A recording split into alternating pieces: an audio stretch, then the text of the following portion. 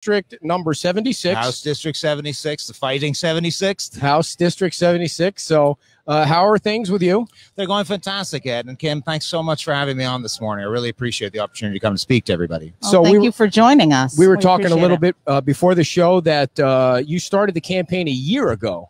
That's right. You know, it was one of those things that, well, the campaign actually in reality started back in 2015, 2016, when we had the really bad algal events where the Caloosahatchee was turning green and we were dealing with red tide.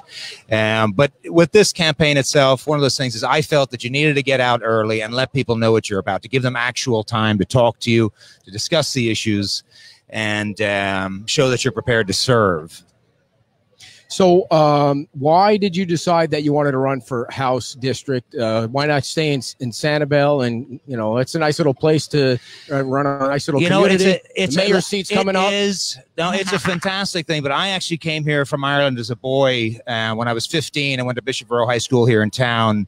I'd first come out and started spending time in 76. But when I came here, I was so welcomed by everybody in Lee County, and I was taught to fish, and I was taught to water ski and do all the things that we love. And I decided to sit down and write myself a list of the things that I felt a son of the Republic, and particularly an adopted son, should accomplish. And all of those things I've done. And that service, first of all, look after yourself. Get a job, have a family. And when you've got spare time, I coached all the teams out at Sanibel for the kids. I'm the scoutmaster out there. And then when you have extra time and experience in the business world, then you start to serve on some of your local charitable boards. And I do that pro bono for a lot of the ones we have around here in town. And then I promised my dad when I got here that one of his sons would be elected to the city council, and I felt I owed it to him to serve the community that were so kind. And the final thing on that list was to go to statewide, that I'd been successful enough, I'd experienced enough, and I'd put enough hard work in to earn the respect of people and to get results. And that's really what I'm interested in. So why do you think that people hate elected officials right now? You know what? You get weasels, as with all things in life, and there's a lot to be said for who's backing people and who's buying them. It's an unfair term, but I think sometimes people are very suspicious that once they get elected and they're getting money from outside organizations, etc., then that's the last you've ever seen of them, which is a mistake. And I think it's the lure of power. Instead of going up, getting results, then getting back home to your family and friends, where you could sit at somewhere like Pete's Time Out and talk to your friends and locals, and they say, well, look, I think this, that, and the other. If you're in Tallahassee, you're not going to hear that. Mm-hmm. Well, can you give us a little bit of history about what you've done thus far? Because you're on the city council now in Sanibel. You also were on the City of Sanibel Planning Commission for a couple years. And then you also ran previous to this for another office. Is that correct? It is. And I should tell you, all of those positions you met, both elected and appointed, were all uncompensated. So we're one of the last cities that doesn't pay its city councilman. So you're literally volunteering. In 2016, I had run, and I told to my beautiful wife of 25 years that it was either we fight now for clean water and be poorer now or bankrupt later. And I had a lot of people, see, the way I've always looked at clean water is tied to the economics of our community. Good citizens buy a house, they work hard for 30 years, they sell the house, and then they've squared themselves away for the retirement. And as taxpayers, we don't have to then take care of that extra cost. What was happening was with a micro recession in Lee County, those 30 years of honest hard work by citizens was being wasted. Their property values disappeared. And I felt that this was something, if we wanted our sons and daughters to come home or grow up the same way we did on the coast, then it was time to fight. And she agreed with me. So I know people didn't get a chance to hear the ad, so we'll try and play it before you go today. But part of the ad is that you're a Trump supporter. I am. Do you wish you took that part out of it? I'm 100% a Trump supporter. Simple as that. And actually, my present is my truck has been keyed twice because of the Trump stickers. But I'll tell you what, it's going to take more than that. Yeah. So why do you support Trump? Listen, it's a results issue. I care about substance over form. I've seen what form looks like, but with no results. With Trump, he was actually pushing through the water that money that we needed to fight on the EAA lands. To look after from the federal level, because that was being used. Florida was saying, I'm not going to put in money, and if the feds don't, and then the feds got to say, well, we're not going to put in money. Mm-hmm. And I think he did a lot of great results there. Plus, when you look at his results for all aspects of the economy, we had the best economy in history with the lowest unemployment rates for every demographic that you want to hang a sign on somebody in history. That's what I want. That's what I want for all of us. It's that I emigrated in a Ronald Reagan era. So that's what I understand, is that's winning attitude and supporting each other. Well, he's no Ronald Reagan, but I see what you're saying. Do you think he's got a chance to win? And how do you think he's been dealing with the COVID-19 situation? Well, I think the COVID-19 situation has been politicized a great deal, especially, and you can see, I mean, we've actually got quotes now where elected officials are saying we got to keep this going till November. That means that there is an element of our political class who would rather see the people bankrupted just to get Trump out. And anybody who is prepared to do that is somebody I want to be on the opposite side of. And that's why I'm with Donald Trump. Did you know 123 million people died from COVID so far, according to Joe Biden? It's extraordinary. Did you hear him say that? No, I did not. Yeah. He came out of his basement one day and he said 123 million people. But sorry, I didn't mean to get off of I know. And Trump, you know, I'm on neither side, but he has said his ridiculous things as well. So it's nobody's perfect. That's right. I would like there to be a presidential campaign where people actually wanted to vote for a candidate as opposed to not wanting to vote for the other candidate, which is what it seems like it has been this. You don't have to answer this. Anyway, it seems like I'm a loyal Republican, and I want to vote for Trump just because I want those results back. You know, it's up to us to live our lives down here. I want the federal government keeping a good, safe economy, keeping us safe overseas, and the rest of us, little people, little communities, we do our thing, and we'll deal with the social issues and our basic economy. But I need this up here, not social engineering from on high. So when we all go into the voting booth, I can't see your face, so I don't know if you're ready to ask a question. When we all go into the voting booth and see your name, we're going to say, oh, yeah, he did this on Sanibel. Now we got our 6 What accomplishments do you want to talk about on Sanibel? Well, I'll tell you what, one of those things is and I don't look for the now we got 6 feet. I don't look for the fanfare. Like I said, I look for the results. And some of the things we've accomplished out there during my tenure, one is our Donax water treatment plant. We've converted that over to tertiary treatment. And what that does is actually remove legacy nutrients, both nitrogen and phosphorus, out of the Sanibel River. We know that, Jason. Come on. That's awesome. Now, we know about legacy phosphorus. Well, I tell you what, and then you've got issues like the Jordan Marsh, where using grants we actually, sort of tied Mother Nature up and said, you're going to help us with this problem, and we're going to create a park with access for citizens to enjoy because they're coughing up for it, where we're cleaning the water using littoral plantings, etc. And really the big sort of mechanical cost was one sump pump that you might put in a house up north where they have basements, etc. And that just takes the water in, puts it in, we track it back and forth, it's naturally purified, and then right back into the Sanibel River. But coastal resiliency for all of us, because listen, we're spending a lot of money living in this area, and the most important thing is to make sure that this area exists. But not giant seawalls, etc., living shorelines where you're going to end up with a static shoreline, but that's full of mangroves, it's full of fish, and we can enjoy it as an additional resource. Okay. Okay. Go ahead. No, I know one of the other things when I was looking through some of your stuff, that the other things on your agenda is home rule and protecting home rule. Can you speak to that a little bit? Well, I tell you what, I was just down in Estero complimenting them about a week ago for their hard work with FGCU doing local research on the Estero River, which is about 7 or 8 miles long. So it's something that can be worked with. But I sort of break home rule up into 3 things. Legislate locally on those issues that don't cross outside your own borders. Each city, each area, that's your own business, what your citizens want. The second thing is to shop local. I mean, that's part of home rule too. We have a duty of citizens is to look after our own community and to shop in our own community and to encourage in-state tourism. So, don't fly off somewhere else. Come and spend your money in Southwest Florida. We're open and we'd love to see you. And the last thing is like FGC was doing in their water school is research local. The people who know the most about the locality, have the institutional knowledge and can accomplish real results, the people that live here, not somebody from Michigan, but the people who live here, and we've got to tap those resources. And there's an issue in Tallahassee with home rule. They're trying to take it away from the communities, and it appears like the Republicans are in on that. Well, I'll tell you what, the only thing I can speak to is my example, and I passed a home rule bill on Sanibel that I pushed through, and the governor's very first veto was to protect that. They passed a preemption legislation, and the governor said, nope, this is entirely Sanibel's issue. My very first veto in office is for Jason Maughan's bill down on Sanibel. Very nice. Nice. Very nice. So how much money have you raised so far? We're about a little over 250,000, and we've done that. And the best way to say we've really done that in a grassroots effort, in a campaign and the friends of Jason Maughan together. But we haven't held a fundraiser.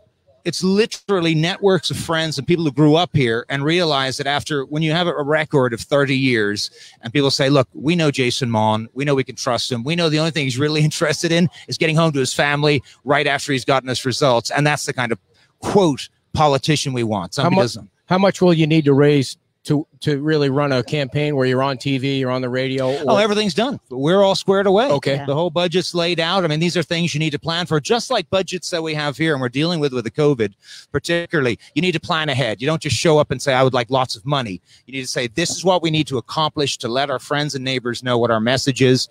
And we've done that. Are you a DeSantis supporter? Oh, 100%. I was actually the first elected official in both Lee and Collier County from municipal or county level that supported the governor. And an interesting, we talk about water quality and getting results. I actually met with him at Sanibel Harbor. It was myself. I met with Matt Gaetz, and Sean Hannity was there too later. And I said, the only thing that I asked for was that the loggerhead for us was the water management district. And I wanted them all replaced. And for all the help that we could put in, he was like 30-something points down. Everybody laughed at me. I said, but he's anti-sugar, and he's a loyal conservative who just wants to put in people who are fair. Not wildly left, not wildly right, but that represent, if you grow up if you got nothing but sugar in your district, you should have a sugar representative. But somewhere here where we don't have a single stalk, right, you should have somebody who's not sugar representing and just get a fair shake in front of the government, because that's all we can hope for and all I expect. So what do you think about how he's handled the COVID situation? I think he's done a super job, and it's very difficult, and I think one of the things he pointed out about 3 weeks ago, he said, look, the press had said by now we'd have 440,000 people, would be up to our ears and overflowing. And he said the actual number is 2,100. Now, this is not a pleasant thing, and there's no good answers, but you've got to balance public safety against what are we saving? If nobody has jobs, and if there's no local economy, when we get out the other side, it's going to be 10 times worse. And the build back from that is extraordinary. So I don't think there's a win. One way or the other is not 100% right. He was picking on New York for quite a while back, a few months ago, and now Cuomo seems to be picking on Florida. It's like a little game with some of the politicians about this. Yeah, and it's quite clear that they've all made this about the election. And I'm suspicious that where we all fall on that list when it really comes down to it, because of course Cuomo had stuck all the sick people back into nursing homes. I mean, which was a disaster. Right. And so what did you think about the bars, the decision to close the bars? Well, that came as a surprise. I was actually heading down to meet a friend of mine I haven't seen in a few years. At and a we were bar? going to get to talk to at a restaurant with a bar. Okay, gotcha. I should say that for everybody watching. No, but I actually got the news on that, and I represent a great deal of bars and restaurants in the area. I actually started as a dishwasher when I was 13 on Sanibel down Blind Pass, the same neighborhood I still live in now. Wow. And now I'm the lawyer for the entire group of restaurants and represent a load of other restaurants. That's my American dream that I'm very happy about and earned it myself from the start to finish. I'm sad for bars. I think you said that for a reason, that you earned it yourself. Well, I tell you what, I was lucky. My dad was a successful man, and I could see the difference. And not that there's wrong with anything, but your mom and dad paying for everything or giving you a job. That's awesome. But if you want to really lead, you've got to say, you know what? I want to be like my dad. He was my hero because he came to America, made himself a great deal of money. I said, I want to be just like, he said, no, listen, I'll help you pay for college and law school. I said, no. I need to earn it. And I told Babs, I said, both of us have good families. I said, but if we do this together, 25 years later, it'll be the two of us still together. Is there a chance that you feel like maybe one of your opponents didn't do it that way? Well, I tell you what, we'll let the opponent speak for himself. I appreciate you dangling that out there for me. Now, and it's over the fence. You've mentioned your lovely wife and your son, but you've mentioned your lovely wife twice. I was reading, how soon after meeting her did you actually propose? I waited 2 weeks. 2 weeks? Well, I didn't want to sound like crazy, so I thought he's a decision maker, that's for sure. Listen, if I'd known now what I would have gotten 25 years, I wouldn't have waited the 2 weeks. But no, I fell horribly in love when I met her. Go ahead. All right. So now what about the 4th of July? Boy, that's going to be really sad because that's one of my favorite. And we participate in the parade every year. Yes, you do. You actually have some accolades there, don't you? We have won 3 or 4 times for most patriotic and best float. And now I try to concentrate, though, on the scout troop. And we do our parades. But we always had family and friends. And we all got together and we all built our float and all bunked down in one house. And they got up with crack of dawn because you got to be up early to get into your spot. And then go through with it. And we used to dress all the kids up as colonial soldiers. And then have them march. So it really was fantastic. None of that this year.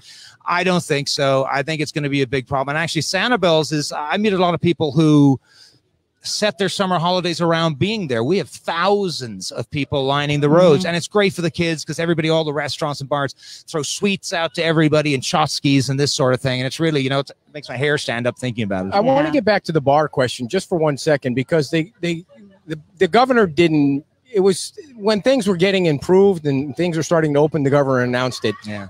That announcement yesterday didn't come from the governor. So he didn't want to, I don't think he wanted to own it because he doesn't want to go backwards. It's clear he doesn't want to go backwards. He's not going to mandate the masks. But how do you get that the bars were the problem or there was some kind of problem when you don't say the protests and the looters are the problem? How do you get from... Oh, God, don't stop. Listen, seriously, I couldn't agree with you more on that magical report that nobody got COVID at the protests in New York. How extraordinary. But I'll tell you what, listen, what you need to do, and this is something that I always do, and you can nearly laugh at me, but I'm one of those guys who actually reads everything. So when the governor issues an executive order, I don't look to see what a reporter has decided it means. I read the executive order from line by line. And when you read the executive order, he took the extraordinary step to point out why he was doing this. He said, look, we went from phase 1, we went to phase 2, you had 50%. It is so sweeping how we have broken that rule. I cannot expect the police to be going around the place rubber hosing people in bars. And he said the net result is that younger people all got together, according to the numbers that came out yesterday that he delivered to all of us, and caused the issue. And he said, I can't enforce this place by place as a code enforcement as we usually do. Therefore, because everybody had a chance, quote, and unfortunately a lot of good people got thrown into that bag, really. But because everybody did, I've got to dial that back right now. And it was, if you read it, you can see it's heartfelt. I don't want to do this, but if you're going to not follow the smallest rules or not at least follow the 50%, and we've all seen it. Oh, yeah. If you're not following the 50% and you're not going to even try to social distance, well, guess what? I'm going to have to do something about it. When you look back a couple of months, do you think that it was a complete overreach? Over the whole thing? No, I think the initial, well, listen, it's one of those things is we're all Monday morning quarterbacks and Monday morning quarterbacks never lose. At the time, I think the media was doing such a crackerjack job of terrifying citizens. So I think the steps we took, and particularly to me on Sanibel and my city council, are really kind, intelligent, experienced people. Our population, the median age is 67, 68.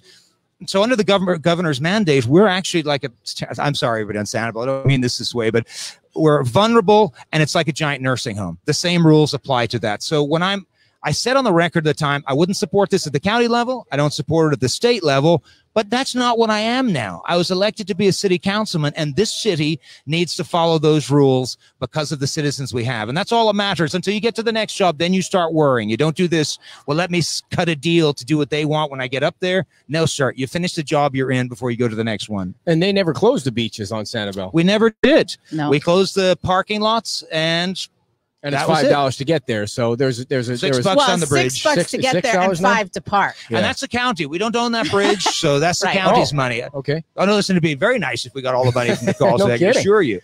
So you're going to run for this. So it's how many total people in the race? We've got 2 Republicans in the primary and 1 Democrat. Now, what? And I don't disagree with I'm obviously not like a lover of Democrats, but I don't disagree what they did. They noticed that there was about 15 seats that nobody was running in from the Democrat because they're hard Republican conservative counties like ourselves or districts. And then about a week before qualifying, somebody said, wait, if we don't have anybody in and a bus hits these 2 guys, we can't win. That's the end of it. So they just picked up people apparently off the street just about who are members of Democratic clubs, et cetera, and pushed them into the race so that they at least had hedged their bet. So that's really what that candidacy about. So I was, wouldn't you agree President Trump is not a conservative?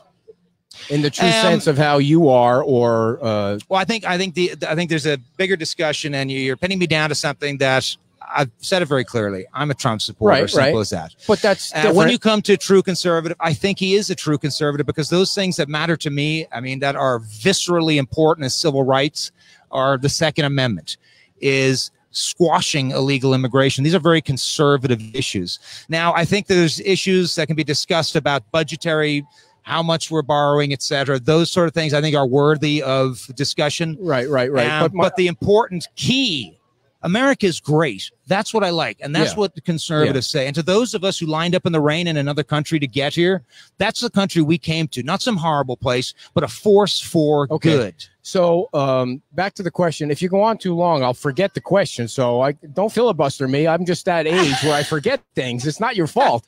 So I wanted to get back to the conservative part because, well, on the immigration, he hasn't succeeded on that. So he did get elected. That was like the #1 issue where he got elected. He didn't really succeed on that, but he tried. I'm not entirely sure about that. But do you worry about the conservative movement? I was listening to Ted Cruz and Senator Lee. Those are hardcore conservative members of the Senate. Do you worry that the conservative movement is there's no more Tea Party there? I mean, so what's going on with the conservative movement? Well, here, I tell you what, the answer to that question is a simple statement. Then support real conservatives, people who are in the game and have asked for nothing more than the opportunity to serve, didn't try to cash in on it or get on TV or anything else, and they're getting results, and self-identify at all times as a conservative, not whether you're with one crew or another, or not whether you want here and you want me to sell Trump out. It's just not going to happen. We either don't talk about it or we talk about something else. But I'm supporting the president 100%. Got it. Nope. So, all right. So when you get elected to go to Tallahassee, do you have to live up there? No. Yeah. Well, you'd have to put a heck of a drive back here every day, and I don't have a private plane or something. What's wrong with you, man? You live on Sanibel. You don't have a plane? Come on. You know what? If you want to be, this is in deference to ladies, but in my book, if you want to be a real man and you want to look after your family, sometimes you got to go away to do a job that's important to protect them. And I consider it to be that. And we've talked together, and what we've set up is so that I can work a bit at night after session. We're to set up a Skype dinner, and I'm just going to get a one-room bed, sit somewhere, and then Skype dinner with the family, maybe watch Jeopardy or something on TV, and then work a bit more in the night, catch up on any stuff I need to read, and then be right back in the morning, and then be home Friday night, out of town on the way in my truck. How far is that drive? Do you drive? 6 hours. Yeah. Think you can bike it? No, but actually we're nearly late here. We just got to a zebra crossing, and the you got to what? To this crosswalk, and this guy. This guy was crossing over it, and he gets to the middle, and a car just drove right through. And he's one of those professional bikers, and his bike's feet are locked in. He just went. Oh no way! Yeah, That stopped. to him. Oh my God! No, was he okay? Are you a Tour de France fan? Not really. Oh, come on now. No, they cheat. They're cheaters. Oh, please! They cheat. They all cheat in that race. Well, they moved that to August, but they're asking to still do it? Actually, there's an argument to cut the whole thing entirely now. I believe it. I mean, no, we get the crazy. whole peloton on Sanibel. I assure you. Oh, you have a peloton? You have a peloton? No, they like to. I don't have a peloton. I'm waiting for all the people that bought those to use them as coat hangers. Yes, and then I said, then I'm going to buy one off eBay. That's an expensive coat hanger right there. Those things are a lot of money. Like a super piece of equipment. I'll tell you what. Well, that'd be a sweet thing to pick up on eBay or Facebook Marketplace. That's what I'm waiting for. After they get tired, somebody will put it up. So when you get to Tallahassee, what do you want to accomplish? And don't say clean water. We know that. Everybody wants clean water. So after water. No, I tell you what I want to accomplish is what's best for the people of Southwest Florida. I think that's a simple thing. You follow the party line, but your eye has to be on the prize of the people you're protected. You're not up there, to make deals with something that involves something else. You need to keep focused on here, and you need to stay in touch with the district. You need to stay in touch with the resources so that you can bring the information to people who are too lazy to look at it themselves and say, this is why we're helping Southwest Florida. This is why it matters about these budgetary issues for us.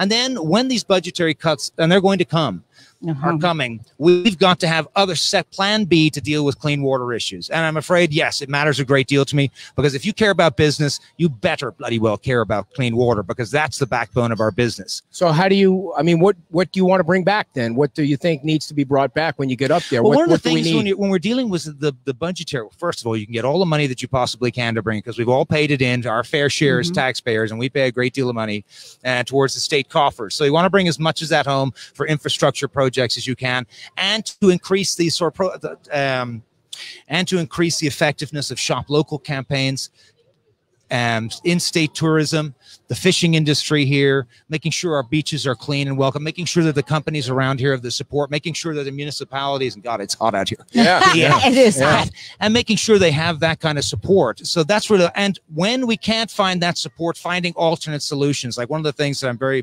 proud to be working on now with some friends is these artificial reefs which you hang under docks. Fort Myers Beach is working on, Marco Island. But you can make a trade-off. If they're going to cut water quality budgets, then we need to come up with local solutions ourselves. And something like that to be approved statewide for areas like us to get past the DEP, et cetera, and all the permit that goes and say yes. And then all of these beaches and bays and bayous, each dock, if we can get one underneath it, they're cleaning water more rapidly than just throwing money around the place and making people feel good. Yeah, we had them on the show, the reef. A couple times. A couple of times. Yeah. So Kevin Ruane, is he going to win? Oh, he's fantastic. He's a great lad altogether. And I'll tell you what, he is a budget champion. Yeah. And if there's one thing Lee County needs across the board are budget champions, and he really gets it. I'm terribly proud of him and his campaign. Do you have people you're supporting for Sanibel Council that will run after you both maybe get elected? Your wife? Are you running? I looked at my wife. I said, well, she's the person I like the most. But there's people out there, and I think everybody's focused right now. Our election doesn't come up until March of next year. So there's plenty of time for people in the community. In a community of 6,000 people, you pretty much know everybody who's knocking around. That was a good non-answer. Like that. Do you get to Ireland much? We try to go home every summer. I visit my mom, and then she comes out and stays with us for about 2.5 months a year just to spend time, and she visits her sons wherever they happen to be working with their families. How many brothers do you have? I have 2 brothers. I'm the middle son. Do you call her the middle son? Do you call her mom? I do indeed. I always have. What is her nickname for you? Son. Unloved middle son. Now, I'm very lucky to have a super mom, and she's one of those ones that, you know, when she comes to stay, she really helps out, and she's really kind to us. You know, so when Babs and I are working, you know, she'll have something together thrown into the crock pot. And now having that kind of support really makes a lot of things easy because we're working a lot of jobs. What was the COVID like over there? We stayed at 12. We've actually jumped up. Then we just went up to 13 a couple of days ago. And listen, this is one of those things that everybody says. What do you mean by that? You went 12 up cases. In the whole country? In Sanibel. In Sanibel. Oh, I thought I said, what's the COVID like in Ireland? No, you said Sanibel. Right, let's start with Sanibel. Wow. Sanibel, I think we're at 16 now, confirmed. And on Tuesday, we're actually going to have a meeting about the masks, whether those are to be made mandatory or not. And I don't know if I can telegraph, but I'm not. So the 13, are they all survivors? I believe so, yes. Okay. And so let's talk about Ireland. How did they deal with it? They did it like a semi-socialist democracy and locked everybody up. A semi-socialist democracy. And how did it? I think they had just as many problems as everybody else did. I think they did a good job too, but I'm not prepared to strip people of their liberties that way. What they did was that it wasn't a case of if you think you're vulnerable, you should stay home. If you were over sort of 65, you stayed home whether you liked it or not. And you didn't go out, and the shops were organized to deliver food, which is a nice thing. But I don't like setting a precedent that the government can keep you locked up in your house. Based on coverage by CNN or what. There's no way. I don't think there's any way this country can go back to that. 2 people are angry. They're angry that it happened the first time, and it just killed the economy. And no, we have loads of friends. They can hang out. They can make it for a couple of weeks. Yeah. And after that, they're going to have serious problems looking after their family. And there's a cost-benefit analysis to be had here. I mean, we're seeing the repercussions of people being locked down, the stress on families. And if we're going to look after families, we have to take them into account of saying, when you just destroyed both jobs of parents and the kids are trapped at home and the mom and dad are worried about how they're going to pay for things, that's a tough one to play. What is your opinion? Do the masks work or not? Weren't we all told to start that we were fools for wearing the surgical masks? They did exactly nothing. And then when they turned around when that wasn't playing well to say, well, if you don't wear a mask, now you've got to. So I think there's a lot of political issues in it. You know, you can touch something for 2 seconds and then all of a sudden you've got it. I'm a great believer in there's a responsibility of citizens. You know what? If you're around an older person, give them the courtesy of 6 feet. Follow the basic rules. It's up to you because you'll get us back into this. But if you think I'm going to tie people down and put masks on them, or worse yet, make our poor police officers have to chase people around the place. This is not a time for oppressing them. They're under enough stress already. Right. So, well, I think it's about giving people the choice, and they can choose what they want to do. So do you think it'll come up for a vote at the Sanibel Council? It'll come up on Tuesday. There's an emergency meeting being called to discuss it. Just the masks. How do you think it'll go? Well, I'll tell you what, I don't, obviously for sunshine reasons, I can't say with any of the others I think they're doing. I've looked at this matter closely. We brought it up 3 times. Businesses are private property. If you want people to wear masks coming in, it's the old no shirt, no shoot, no dice. Right. You do that. And that's the correct thing if that's the right thing. But if people don't want to do that, then people who don't want to be around people not in masks, don't go into that business. Right. That's your call. This is where citizens do the job. It's not governments to treat us like little children and tell us what to do. So I'm a vote no on compelling mask, but a very hard vote yes for telling people, look, this is where we're all supposed to step up and do something ourselves. Not cry baby to the government to do it for us. Where can people find your information, give you money, donate to your campaign? Any of that? That's very nice of you. Right after this, I'll get a check and then we'll talk. We'll just pass around the bucket. They can go to vote Jason Maughan, MAUGHAN.com. That's votejasonmaughan.com. Or they can always call me at my office, 472-2424, and we'll be happy to look after them. Nobody has sweat more than you on our show. It's incredible. It's hot. No, we have had plenty of people. Here. In fairness, I do have Irish treacle blood. So it's like gravy. I have no idea what that means, but thank you so much for coming on. Will you come back after you win the primary? I would love that. And that's one of those things that, I'm still being involved between elections. I'm always at things. I'm doing what I can because that's the time it counts, not when the election is at. It's what were you doing between this? Right. Well, we appreciate you coming all the way down to Fort Myers. Thank you so much. Good luck in the campaign, and hopefully you guys can send us some of those pictures that they were taking, and anything you need, just let us know. I'll be very happy to. We look forward to having you back. Jason Maughan, everybody. We appreciate him coming on and bringing his whole family down. Did you play the... I didn't play it, dear. But before we get to our next guest, I know our next guest is laying around. Thank you, Jason, so much, and good luck in the race. I want to make sure that you see. I try to give her the cue that every time we do the bye-bye, she's supposed to shepherd the guest out, shepherd the guest in, but she doesn't do that. So I want to tell you about one of our sponsors, Shuckers at the Gulf Shore and the Cottage